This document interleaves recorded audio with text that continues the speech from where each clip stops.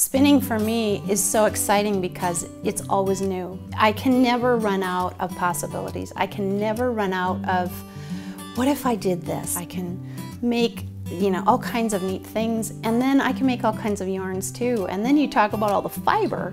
There's so many choices of fiber and ways to spin, and I just think I'll never live long enough to do all the things I want to do with it. One of the best things about spinning is you can choose to do as little or as much of it as you want. Just spinning, it can be hypnotic and it can be meditative and it's very relaxing. It doesn't have to be challenging and making all these different things. A lot of times it ends up being that. It's the love of the rhythm, and it lowers your blood pressure, it just relaxes you. It's comforting. It can be pretty much whatever you want, and as a new spinner, you don't focus on all the fancy stuff, you just focus on making yarn and enjoy that.